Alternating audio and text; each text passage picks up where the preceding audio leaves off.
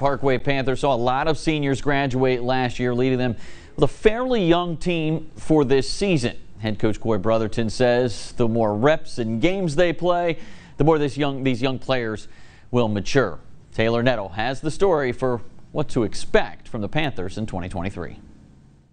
The Parkway Panthers are coming off of an 8-4 season, but there's a new look to the field for 2023. The strength of the team will come in the secondary, where they return all 4 starters. But there's a different look to the offense, with a new starting quarterback, sophomore Caleb Williams. He extends plays. He's very athletic. Like I mentioned a while ago, he's very athletic, kind of a point guard in basketball. So same thing in football. You know, kind of distributes the ball to different people. But he's a vocal leader.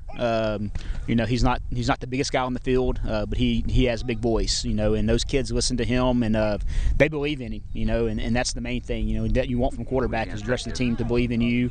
Like I said earlier, he's grew up with these kids, playing ball with them. They won a lot of ball games growing up through the youth ball and middle school and even freshman ball. So, you know, he doesn't lack confidence, which is good. It's what you want in your quarterback, and that's what we expect him to have. Feels good to know I have the starting job now. It comes with a lot more responsibility. So I'm ready to come in and try and work and get the wins. I think getting out of the pocket and still being able to throw the ball, I think that's one of my strengths.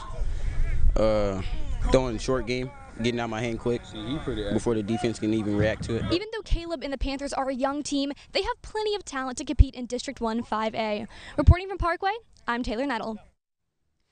Thanks, Taylor. The Parkway Panthers open to the season on the road against Minden Friday, September 1st at 7 o'clock. Last year, Parkway took care of Minden 37-20. The Johnny's Pizza preseason blitz rolls on tonight as we go inside the huddle with the Timpson Bears. And then tomorrow night, we take an inside look at the Northwood Falcons and the Nashville Scrappers.